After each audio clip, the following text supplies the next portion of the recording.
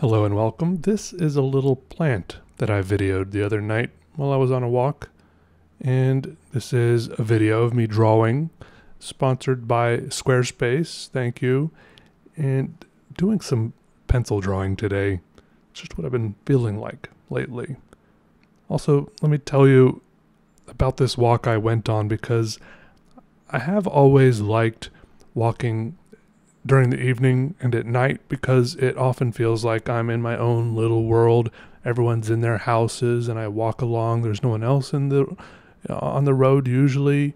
Sometimes it's scary if there is, but I just walk, and the nice thing is that if there are cars coming, hopefully they have their headlights on so I can know they're coming from a long ways away.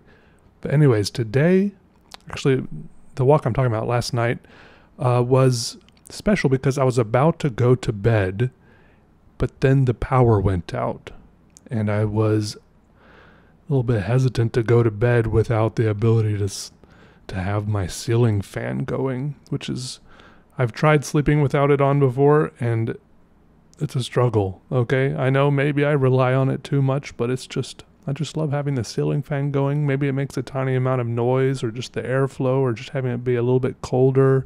I don't know, something about it. I was like, no, okay, I'll go for a walk and I'll take my camera with me. I have a Fujifilm X Pro 3. Lately I've been having some fun taking pictures with it, especially at night when I can just point it at something, some area, really anything outside where it's completely dark, or I can't really even see anything with my bare eyes, and then set it to a long exposure, like maybe 5, 10, 20 seconds, and then see what kind of picture it takes after it slowly absorbs all the light in that direction. And it looks really cool because the lighting from whatever ambient light sources are out there is so weird and eerie sometimes, whether it's just from, it depends if the moon is out or if there's a street light nearby, or just weird light bouncing around from like the light pollution in the sky, depending on the sky conditions, if it's cloudy, or I don't know where all the light comes from. Who knows? Anyways, I've just been really enjoying experimenting with photography that way. Also lately, sometimes I've been putting myself in the pictures by not only using the long exposure, but using the 10-second self-timer, which is, sometimes it doesn't feel like enough. I have to run to get in the picture. But if I'm not in the picture for the whole time, then if I run and stand still, it can look like it looks like I'm kind of a ghost because I'm kind of see-through, which is cool. I don't really, maybe you understand what I'm saying. I don't really know how to explain it other than that. But anyways, the other night the power went off, and all the power was out for like the whole neighborhood for like an hour and a half as I was walking around, and this was very surreal.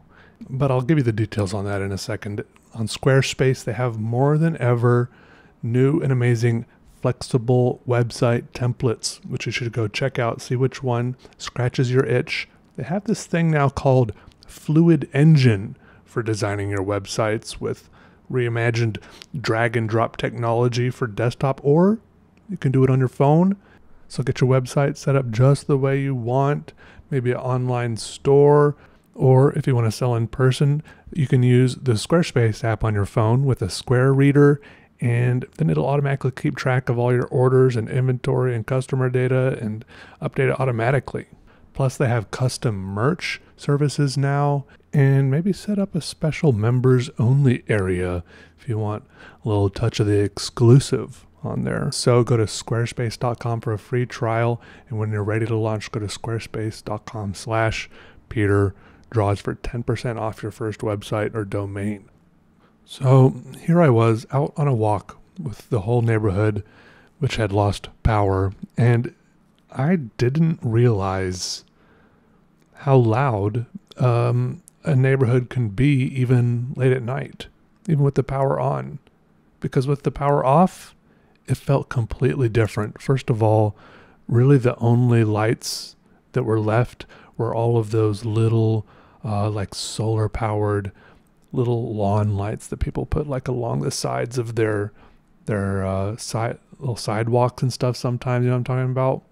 I think a couple people maybe had battery-powered night lights on in rooms, but mostly it was just dark and also far more quiet than I had ever imagined. I didn't realize how much noise, just like the ambient sounds of, I don't know, probably air conditioners and who knows what other random electrical things are just on all the time, all night. And you just walk along and you think, wow, this is a peaceful night. But I never realized how much more peaceful it could be. Obviously, I know it could be more peaceful if I went out in the middle of nowhere where there were no houses or people. But sometimes when you go out in the middle of nowhere, it feels very not peaceful because, I don't know, if it's one of those seasons or years when there's like a bunch of cicadas or crickets or frogs, I mean, it's peaceful in its own way, but it's kind of an uproar in its own way too. Sometimes those insects and animals it's almost deafening sometimes, but I mean, it's still nice. I'm not trying to put down the chorus of frogs and crickets that can sing out into the night, but also it really felt like I was in some post-apocalyptic game that I have been playing whenever I play those games, because all of the houses really seem to start getting swallowed up by the trees, because usually the houses have all these glowing windows and seem to have a life of their own. But it was this overcast day with this overcast night with no moon, and all the shapes of the houses and trees just kind of merged together. And I was just walking along. And at first, usually when I'm walking along at night, I like to imagine all the cozy little people tucked away into their beds, just snoring and snoozing and, being cozy. But then I started imagining, what if I was the only one here? What if there wasn't anyone else? Which was a totally different feeling, because there really was no evidence that there was anyone else anywhere. All the way up and down all of the streets, silent, quiet, no lights. It was a very weird feeling. Also very relaxing. I think we should have maybe one night a week, maybe one night a month, where we just turn out all the power, just so I can walk around and get that feeling some more. I wouldn't mind. I would like it, actually.